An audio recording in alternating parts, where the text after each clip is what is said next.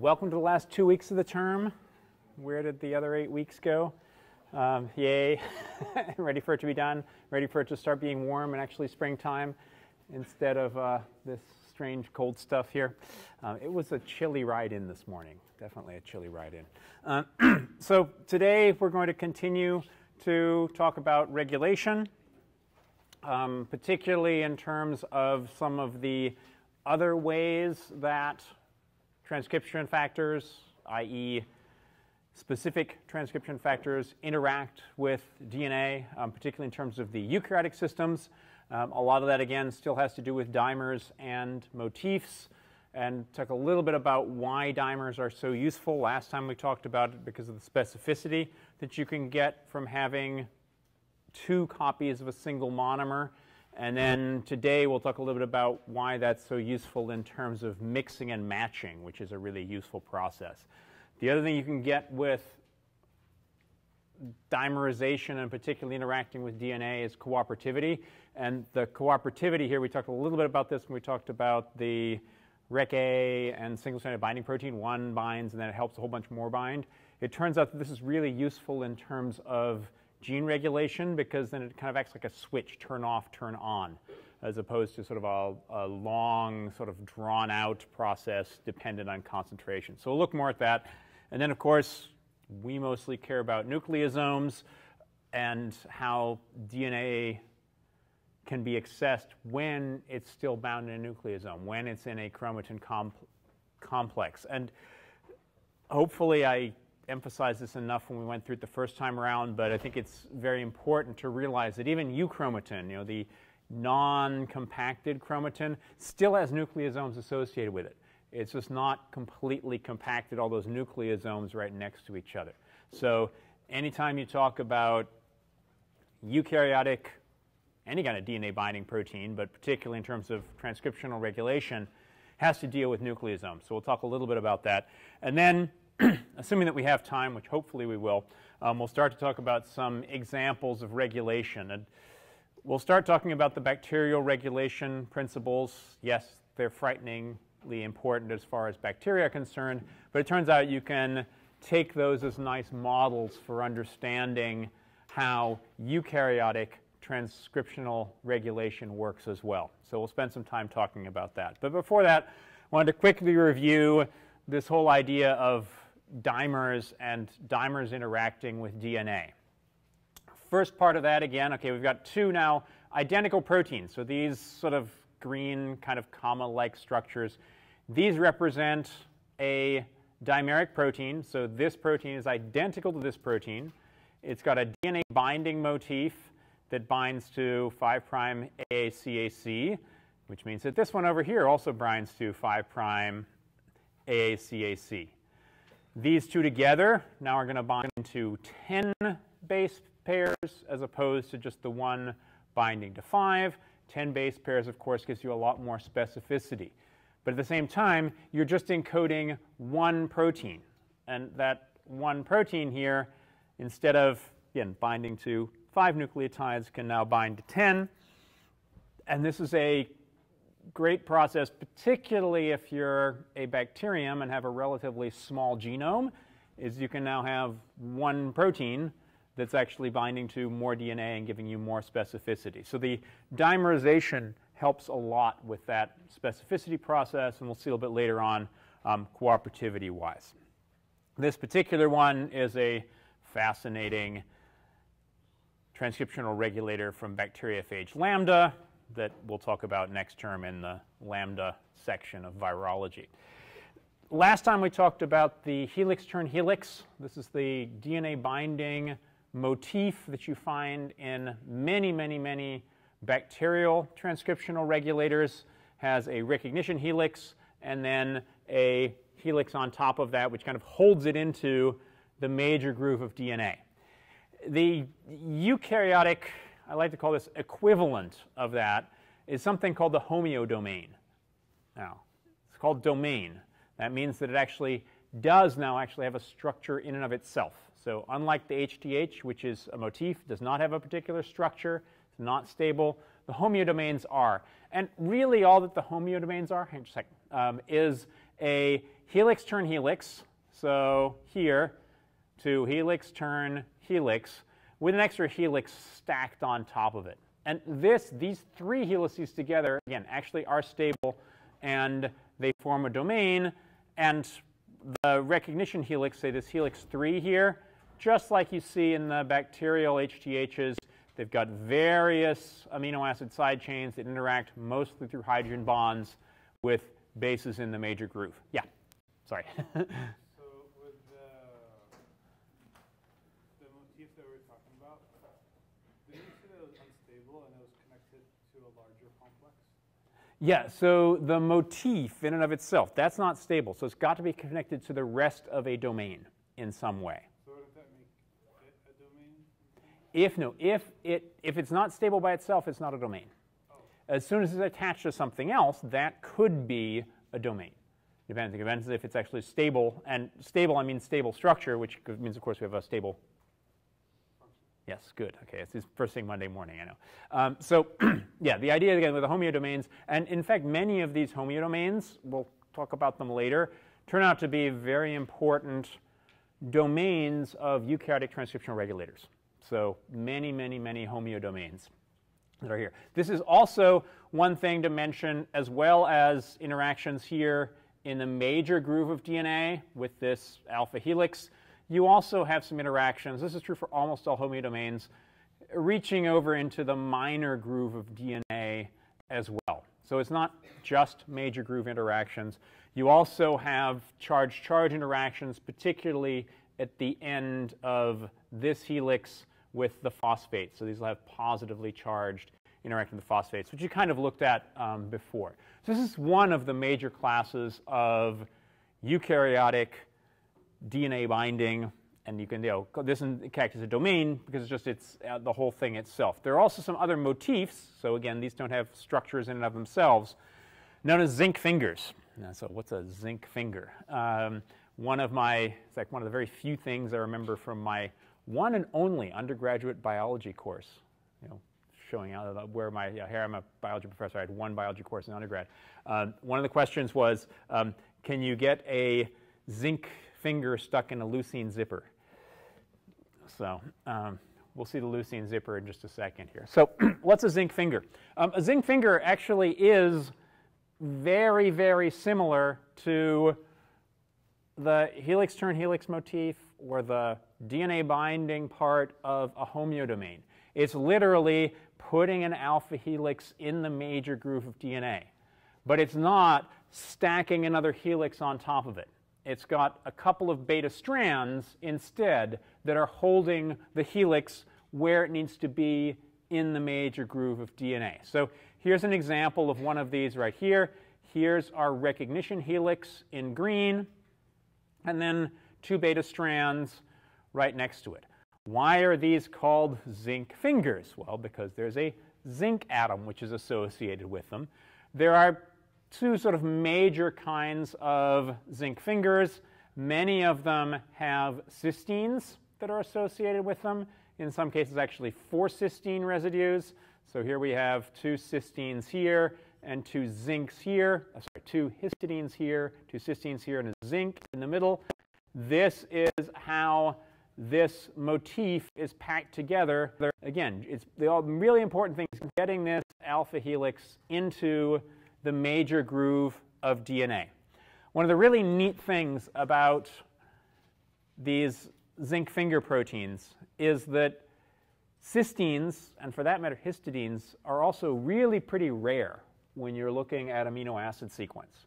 So if you've got an amino acid sequence of a protein, and it's got a whole bunch of cysteines in it, and particularly cysteines that are separated by 2 random, and that's what these 2 X's refer to, random amino acids. So cysteines, 2 random amino acids, bunch of amino acids, histidine, histidine, or 4 cysteines, also each separated by 2 amino acids. Just by looking at the sequence, you can get a pretty good idea that this is likely to bind to zinc, and in many cases is going to be binding to DNA. So it's one of the very few cases where just by looking at primary sequence, you can get an idea what that function is going to be. because you're not going to have just randomly cysteines and, for that matter, histidines that are associated with each other. So there are some other examples of zinc-containing DNA binding proteins. This is one down here at the bottom. Also has these regular motifs, again, sequence motifs, which bind to zinc and help hold alpha helices into major grooves of DNA. We're going to spend quite a long time talking about nuclear hormone receptors. These are very well-studied gene regulatory proteins, of course, in eukaryotes because they have nuclei, but also quite a few other transcription factors also have these zinc finger motifs, make an alpha helix, sticks into the major groove of DNA, and again, mostly through hydrogen bond interactions with the bases in the major groove. That's how you get the specificity of binding. But just in case you thought it was easy, it's not just alpha helices. So there's kind of a fun story that goes with this. Again, back in the dark ages, when I was in graduate school, I was working together with a postdoc in the lab where I was doing my graduate degree, one by the name of Ann North, and she was working on a bacterial DNA binding protein transcriptional regulator called the MET repressor. And right as she was working on it, a different group actually had figured out the structure of this MET repressor protein. And they said, oh, cool, look at this MET repressor protein. It's got now this alpha helix here and this alpha helix here.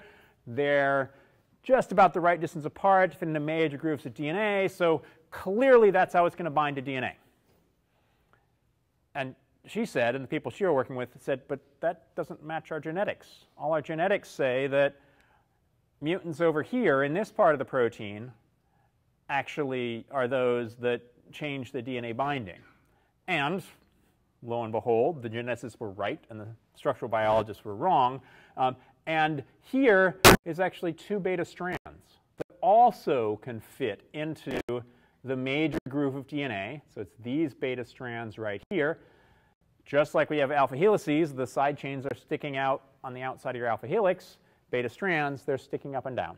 And so they can also just as easily interact with the hydrogen bond donors and acceptors, which are sitting in the major groove of DNA. So say the majority of interactions that you have with DNA are going to be alpha helices in the major groove, but it's not just alpha helices that are sitting in the major groove of DNA. So that's all I wanted to talk about in terms of DNA binding motifs. I'm going to transition a little bit to something that is really a dimerization motif, but lots of people think about it as DNA binding motifs. And if I remember correctly, actually the textbook even has this wrong as well. So this is something that I'm going to spend a little bit of time talking about here. So there's something called leucine zipper proteins, right? So leucine zippers, we already talked about leucine zippers. These are also coiled coils. Every 7 amino acids, you've got a large hydrophobic residue, usually leucine. That means that these things can dimerize with each other, and the alpha helices wrap around each other. So it turns out that many of these proteins also have a basic helix down here at the bottom. Could be all one continuous helix. So up here, it's got leucines every 7 amino acids, and down here, it's got a bunch of basic amino acids, which are what? Arginines and lysines, exactly. And so those interact with the DNA when they're sitting in the major groove. And in this case, it's often one extended major groove. So they're kind of coming down like scissors, sitting here right next to each other, as opposed to the helix-turn helix, or also any of these other DNA binding motifs that often will sit in adjacent major grooves separated from each other. So right next to each other. So here, the dimerization motif is this leucine zipper. And again, often you will have a basic helix that's attached to it. Another dimerization motif, which is really quite common in eukaryotic transcriptional regulators, is this helix-loop helix structure. This is not to be confused with a helix-turn helix. Sorry about the terminology. So helix-loop helix is what you have here. It's a dimerization motif. So you're putting these two, in this case blue and green, together. Each monomer comes together and forms a dimer.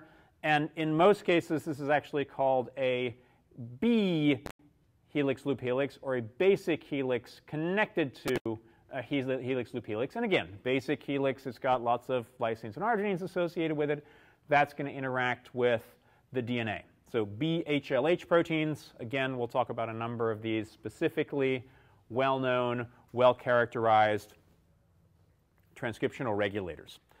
So why am I spending so much time talking about dimers? We already had the idea, again, in bacteria that you've got two monomers which can each bind to a half site, gives you much higher specificity, is an efficient way to have DNA binding, but maybe even more importantly is that these dimers can actually mix and match with each other. So if you have a dimerization motif, say a leucine zipper, then that leucine zipper, any protein that has an alpha helix and every 7 amino acids a large hydrophobic residue, can interact with that, can dimerize with it. So what that means is you can mix and match different kinds of potentially even DNA binding proteins if you have the DNA binding motif connected to your dimerization motif. So this is just an example down here. We've got dark green and light green. A homodimer, i.e. you've got two of the same here, is going to bind to one DNA binding site.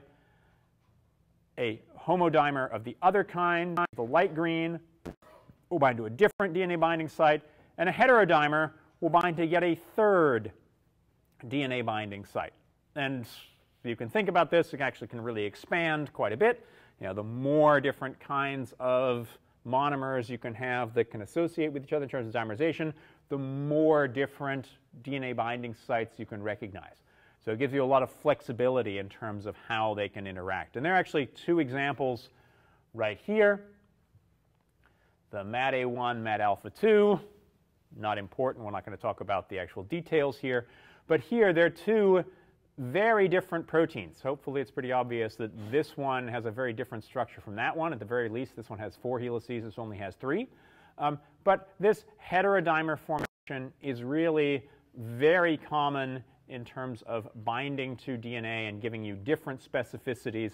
And also, as we'll talk about in just a second, the cooperativity in terms of how they're interacting. You can even actually have multiple DNA binding domains that are in a single protein. And so this is one down here. This is actually a protein that has both a homeodomain and what's called a POW domain. Not important what that POW domain stands for. But these are two different DNA binding proteins that are associated in a single protein. And again, that gives you higher specificity because you've got different DNA sequences that each of those DNA binding motifs are going to be associated with. So these are the proteins. What do these sites actually look like? Here's an example of a, if we can get it to move, a DNA binding site for a transcriptional regulator called NANOG. We'll talk more about NANOG probably on Wednesday at this rate. NANOG is a protein that if you express it at the right time in the right place can actually turn whatever cell it is to a pluripotent stem cell, which is really amazing because that can then develop into all kinds of other different cells. So very important DNA regulatory protein. Binds to this sequence. The sequence in and of itself is not important. No, I'm not going to ask you the details about it. Again, this is one of these consensus sequences. So it binds really well to something that's TAA, TTGC, but can also bind to some of these other sites like CAA, GT, AC, et cetera. And this is literally, again, just from lining up all of these sequences relative to each other. So if you just had this sequence, so 7 nucleotides, if you think about the human genome, which is where NANOG is actually being expressed, there are lots and lots of these 7 nucleotide sequences. And you don't necessarily want to have NANOG binding to all of them all of the time. So again, as we talked about before, 7 nucleotides is not going to give you enough specificity. 14 nucleotides will definitely give you sufficient specificity to find in a genome, much less at random. And this is also just looking at what we had before, dimers versus heterodimers, and each of those interacting with each other in order to bind specifically under the appropriate conditions. So this is one thing, and it turns out that NANOG is almost always present in this heterodimer form with other transcriptional regulators. So heterodimerization, mixing and matching, higher specificity. What other reason do we have for wanting to have dimers? That's this one, the whole idea of cooperativity. So the idea here is that if you have one protein, or for that matter, a heterodimer that is always a heterodimer, if you increase the protein concentration, you'll have more and more of this DNA site that's bound to this particular protein, and it has this kind of increasing exponential function here. So at a small protein concentration, you have a little bit, the more, etc. This is okay, but it's kind of hard to use this as a switch because when you half through here, getting from 0 to 1 is a pretty large difference in terms of protein concentration. If, however, you have monomers of the proteins that you're looking at, and these monomers, most of the time the monomer in and of itself doesn't bind very well to DNA, but if it forms a dimer, then it binds really well to DNA. What that means is that this curve of protein concentration versus occupancy and the amount of your bound protein versus unbound protein changes really rapidly in a relatively small concentration range.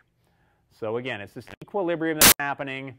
These guys, monomer, dimer formation, as soon as those dimers form, then they'll bind cooperatively to the DNA. That gives you much more of this switch off versus on kinds of concentration. And that turns out to be really important if you're thinking about regulating lots of different circuits. Gene that needs to be turned on here, turned on there, etc.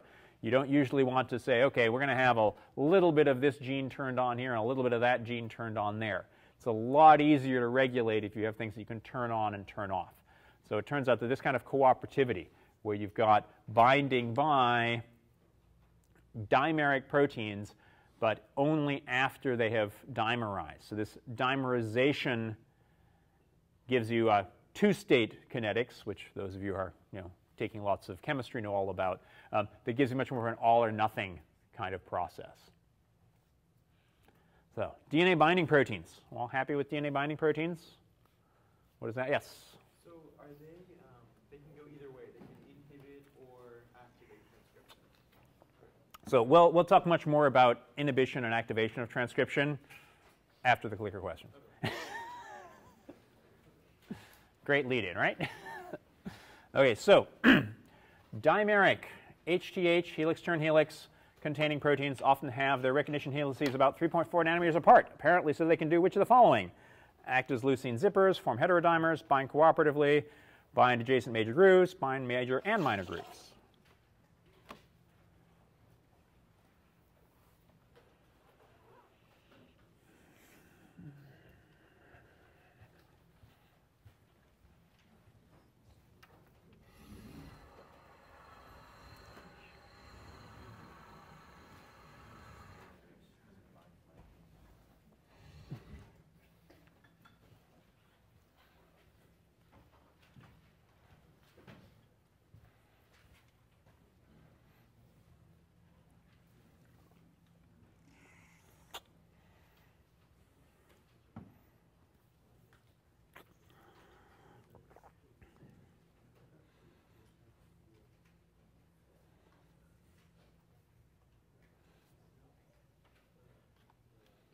Three, two, hey, no consensus yet.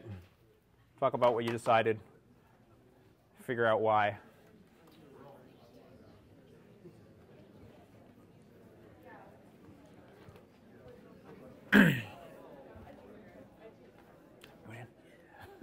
That's your clicker question. Yeah, quick.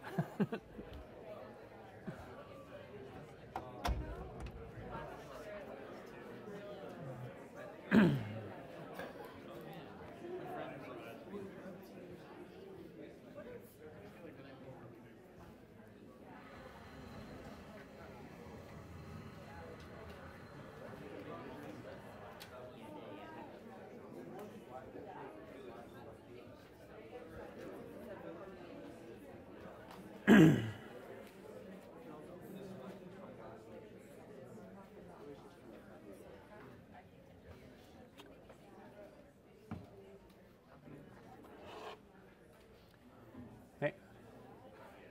You ready to go again? Yes? All of us good? I see nodding heads. Good. Okay. Actually, if I use the other remote, that might help. Sorry about that. This one's the one I'm looking for. Make sure you vote.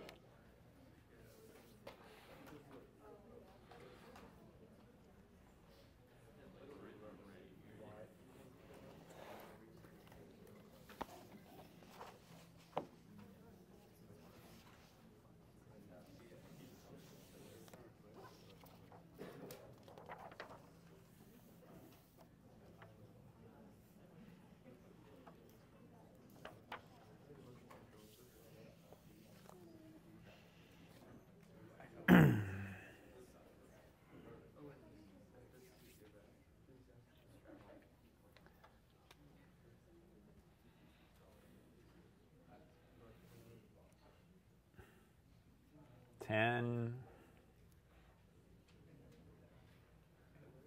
5, no more votes, all done, good.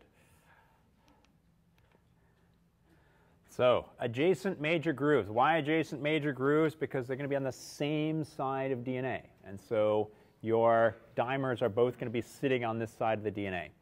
So, and that's exactly where you have 3.4 nanometers apart. So they can do which of the following. So D is the correct answer. Okay, so some of you have seen this already. This is all great and wonderful, and again, most helix turn helix motifs are actually in bacterial systems, which is wonderful because that side of the DNA is mostly going to be accessible. What about eukaryotic systems? We've got nucleosomes. How do you get nucleosomes and sequence-specific binding proteins? How can they interact with each other? And this is stuff that we've kind of talked about before. Nucleosome breathing happens. So if you have a nucleosome wrapped around, it's approximately 150 base pairs of DNA around the outside. The ends in particular will dissociate from the nucleosome, reassociate from the nucleosome, dissociate, reassociate. So this breathing allows you to have binding to this particular DNA binding site. So in this case, the cis regulatory sequence, that's what your DNA binding protein or transcriptional regulator is going to interact with. So most of the time, again, the big arrow over here, it'll be associated, but about 1/20th of the time, this will come off. And so what this means is you will have, we will move, some cases where your DNA binding protein, again here in green, can bind to this sequence. However, this is still a lot less frequent than DNA that doesn't have nucleosomes that are associated with it. And so just the fact that you have nucleosomes associated with DNA where you want to have binding of different proteins, say a promoter, that will cause you to have much less opportunities for DNA binding. And so when we talk about regulation later on, moving nucleosomes around turns out to be very important in terms of getting good transcriptional initiation. This is what happens when you have DNA which is near the end of where it's wrapped around the nucleosome. On the other hand, if you've got DNA right in the middle, that actually is really hard for sequence-specific DNA binding proteins to interact with, and on the order of about 200 times lower than you have with non-nucleosome-bound DNA. So how do you deal with this? Well, one thing, you can move the nucleosomes. Another way that this can happen is you can have sequential binding of different regulatory proteins. And you can also think about this kind of as another reason to have cooperativity, multiple different DNA binding proteins associating with the DNA.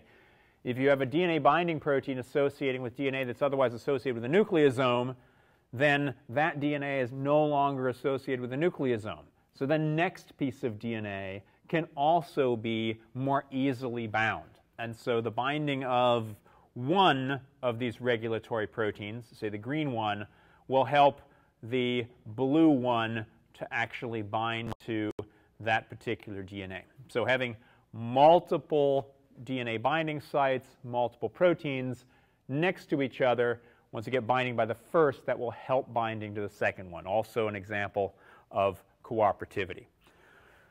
So how do we know about all of these things and all the DNA binding proteins? So this brings us back to a quick aside into methods. I wanted to go over a couple of different methods that people use to discover how DNA binding proteins associate with DNA.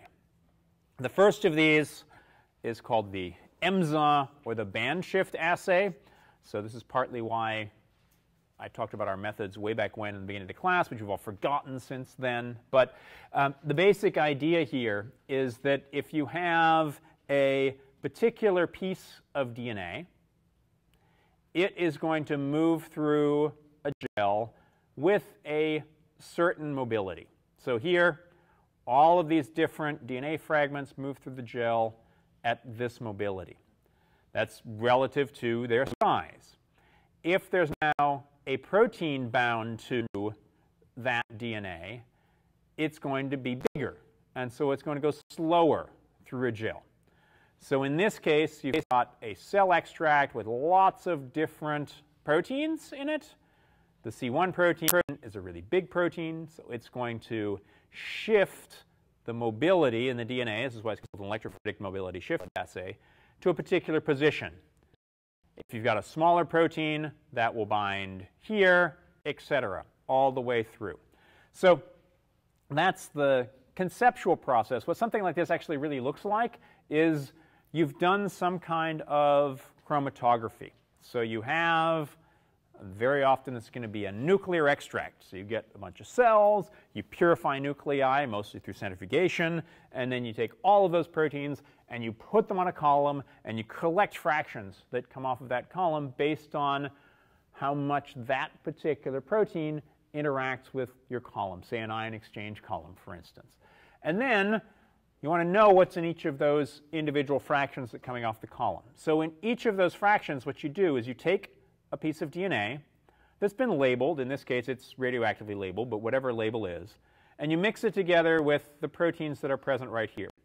And it turns out that you'll get some of that DNA that has this mobility, but some of it's been shifted, say like right here, C2.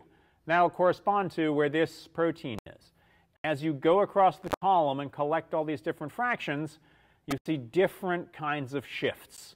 So here's the shift from the C2 protein, here's the shift from C3 protein, here's C1, and they're all eluding at slightly different positions as they come off of the column here. Turns out that this is how a lot of proteins were originally isolated for some of the transcription factors. You remember all those TF2 transcription factors, A, B, C, E, F, H, etc.? Those actually come from exactly this kind of experiment. So A were the proteins that bound to promoters and came off early. B were the ones that came off next. C that came off later, etc. So the nomenclature here is not just completely random. It actually goes back to those original experiments where they're doing gel shifts. So here, the band shift, gel shift assay depends on you having a specific fragment. And so in the example that I'm using of these proteins which are binding to promoter sequences, you have a promoter sequence. And then you look at what proteins are binding to that promoter sequence. You don't know what those proteins are. That's why you're kind of doing this assay to see where they are. You're then doing chromatography to separate each of them from each other. And this works well if you're just trying to find each of these proteins. And this particular purification, say, be an ion exchange one.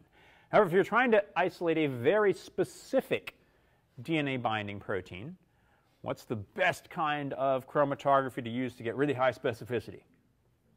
Affinity chromatography, exactly. Some of you have the notes. So affinity chromatography for getting DNA binding proteins is great. And it turns out affinity chromatography is really, really important because most of these transcriptional regulators, so I mentioned last time, large amounts of the genome, up to about 10% of the genome, encode for these sequence-specific DNA binding proteins that are gene regulatory proteins. That's the DNA. The amount of protein that's made is usually extremely small. for any of these proteins. So you need to have a really good purification technique to be able to purify these proteins in the first place. So actually the development of DNA affinity chromatography was to isolate a bunch of these different proteins. So this is just the basic idea. You have usually actually two separate steps of chromatography, two different columns. The first one, which is a non-specific but DNA-like, and it says DNA with many different sequences. Usually it's actually a DNA analog that you use here. You go a mixture of proteins, and it's usually not total cell proteins. It'll be your nuclear extract of some different kind. You're looking for these red proteins, because these are the ones which are binding to your specific sequence. But there's also a bunch of other proteins that don't associate with DNA at all. So the first thing you want to do is just get all the proteins that are bind to DNA in the first place. And so that's your column with DNA or DNA-like sequences.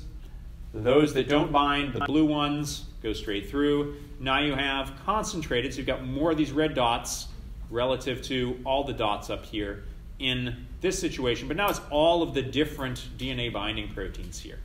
Then you take this mixture of proteins, put it onto a column that has a specific DNA sequence on it, and then the proteins that don't bind, all the green ones, will go through, and those that do, the red ones, will be stuck to the column, and then you can take them off of the column, usually by washing it some kind of very high salt wash. So this is a way of purifying those individual DNA binding proteins if you have that very specific sequence that you know that it binds to. So that's great, but how do you figure out what that very specific sequence is? Here, that sequence is very, very short. GGG-CCC, only 6 nucleotides. Usually, for some of these experiments where you're doing a band shift, it's going to be hundreds of nucleotides. It's a promoter sequence. Those promoter sequences we talked about in eukaryotic systems, turns out they actually be hundreds, if not thousands, of nucleotides long. So to figure out exactly what that specific sequence is that you want to use for your DNA affinity chromatography, you're going to have to do something else other than just these band shift experiments. So one of those things that you can do is what's called DNA footprinting, or DNA footprinting. How DNA footprinting works is you have your protein, in this case the big blue one, and some DNA. That DNA is labeled at one end. In this case it would be polynucleotide kinase because it's the 5' end. And then you take that DNA and you chop it up into smaller pieces. You can do that either in the presence of this protein, down at the bottom, or in the absence of the protein here at the top. And this is shown here in the presence of the protein. This DNA has been chopped into lots of different lengths, but you're missing all of these lengths here in the middle. And that's because what's doing the chopping can't chop this DNA because this protein is in the way. And so that's what's called the footprint that you have down here. Here's your footprint with proteins. The DNA is not chopped up at all of these positions. Without the protein, it's chopped up right here. This is one of those high-resolution gels where you literally every single nucleotide is being cut, and so you can now identify about 10 base pairs here that your favorite protein is actually associated with. So this is a way of really zooming in to exactly the sequence that your protein is bound to. So you could have started out with one of these electrophoretic mobility shift assays, a big piece of DNA, then you purify the proteins with chromatography. This is regular chromatography, non-affinity chromatography. Then take that piece of DNA and your purified protein and find out where exactly it binds with a DNA's footprint. Yeah? How do you tell which nucleotide is which in order to get the sequence? So how do you tell which nucleotide is which in order to get the sequence? So here, this radio-labeled piece of DNA, now what you can do DNA sequencing on this same piece of DNA in the absence of the protein. And that will tell you, okay, this is CATTGCA. And literally, when you do these experiments, almost all the time, and I should have pulled one up, you'll have this kind of, this is what the DNA is when it's got no protein, this is what it has with the protein, and then right next to it, you have a DNA sequencing ladder. So you'll be running them at exactly the same time. So you know what the sequence is at that particular length. It's a great question. Okay, so this is great if you happen to have a piece of DNA that your protein binds to. If you don't have any idea what your protein binds to, then you've got to come up with a different technique. And so that's one of these here. The so-called CellX technique, I can't even remember what the abbreviation is. We always call it CellX, systematic evolution of ligands by exponential enrichment.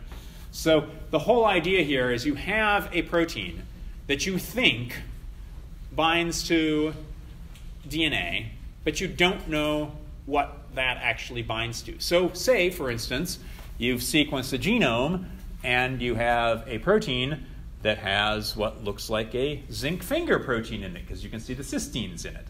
What does it bind to? No idea. So what you can do is you can take random nucleotides, and now we're actually really good at sequencing. We didn't talk about, so not sequencing, synthesizing random nucleotide sequences.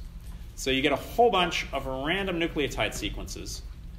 You mix them together with your favorite DNA binding protein. And then you have some way of separating this piece of DNA that binds to your protein from all of the other ones. And usually it's something like a gel mobility shift assay. So you've got a whole mixture of different DNAs. You put them onto a gel. There'll be one place where that has a mobility shift. You take that and literally cut it out of your gel and use that DNA, and usually this process is repeated multiple different times. This arrow is not in your textbook, but you'll take this DNA that's associated with your protein, you'll put it back into a pool of other ones, do this process again multiple different times, and eventually you'll end up with this particular DNA sequence that binds to your protein, and you can determine the sequence of this DNA fragment by adding some pieces to the ends, doing a regular DNA sequencing reaction. So this is a completely artificial arrangement. These are all synthesized pieces of DNA and a whole pool of them. So you have this process, you figure out this sequence binds to my favorite DNA binding protein, but it doesn't tell you whether that's what's actually really going on inside a cell. And so that brings us to our last set of techniques, which are actually three sort of different ways of doing actually almost exactly the same thing, which is finding out what sequence your favorite protein binds to in the cell at any particular given time. And the technique that's in the textbook is chromatin immunoprecipitation, and then some variations on that theme. The sole idea here is, again, you have a particular protein that you're interested in where it's binding inside the cell at any given time. What you have to be able to do this, it's an immunoprecipitation. Immuno, when we talk about it in terms of molecular biology, means antibody. So if you have an antibody to your favorite protein, this is something that you can do. If you don't, it's way harder to do these processes. So one of the first things that lots of molecular biologists do, as soon as you have made a protein, you make antibodies that will recognize that protein. So one of the very first processes to happen. So assuming you have an antibody to your favorite protein, so a gene regulatory protein, you have your cell with these different regulatory proteins bound in different places. And you're interested in what your yellow regulatory protein binds to. So you have the cell, you break this open and cross-link the proteins to the DNA wherever they happen to be with some kind of chemical residue. So these are now cross-linked. You break open these cells, and then you break the DNA into little pieces. And all of these little pieces of DNA, some of them will be associated with the protein you're interested in, some of them will be associated with other proteins, but most of them will have absolutely no protein associated with them whatsoever.